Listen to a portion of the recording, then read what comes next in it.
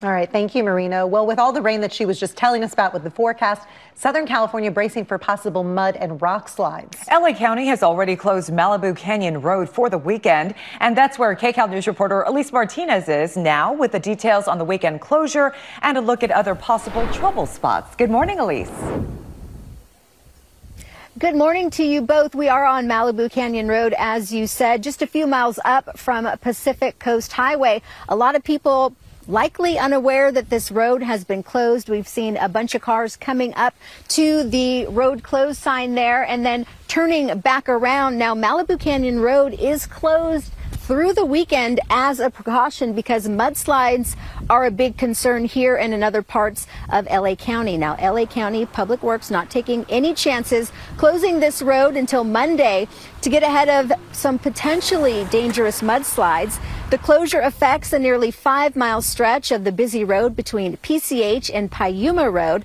Pepperdine University, though, says campus will stay open. Now, this all comes just days after the end of an unplanned closure. Part of the road was closed for nearly a week after a massive mudslide came down during recent storms. Now, geologists say the ground is still saturated from the last round of rain.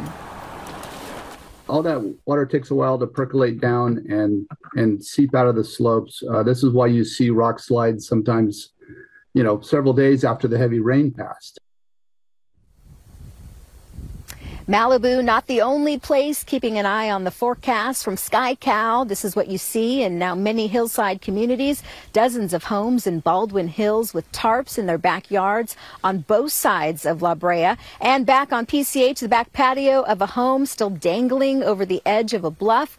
All lanes, though, clear on PCH as of last night. We also want to mention Rancho Palos Verdes.